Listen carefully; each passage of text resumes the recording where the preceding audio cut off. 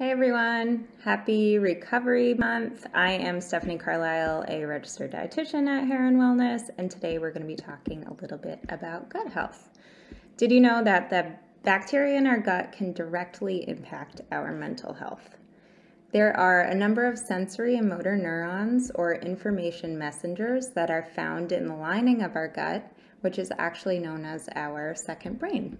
And it's mainly responsible for controlling digestion, but it also communicates directly with our actual brain.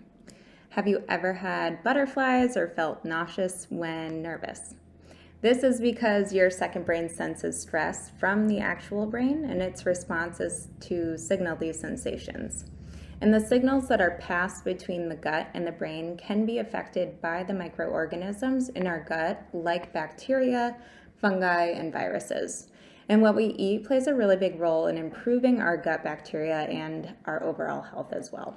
So eating foods that are high in sugar and saturated fat, foods that are highly processed, and even having a diet with low food variety, as well as alcohol and drug use, cigarette smoking, poor sleep, little physical activity, and stress can all lead to something called dysbiosis, which means that we have low bacterial diversity or a loss of beneficial bacteria in our gut.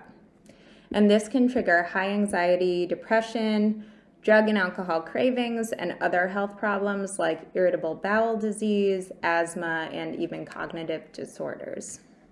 So eating a balanced diet that is full of fruits and vegetables, whole grains, high fiber foods, lean and high quality proteins, and pre and probiotics can help to fuel the good bacteria in our gut and increase bacterial diversity, which has been linked to stress reduction, improvement in digestive symptoms, if any, improved mood and memory, reduced anxiety and depression, as well as reduced drug and alcohol cravings.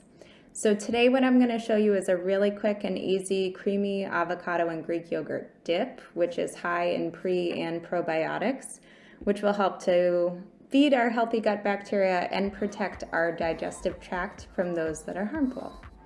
I hope you like it.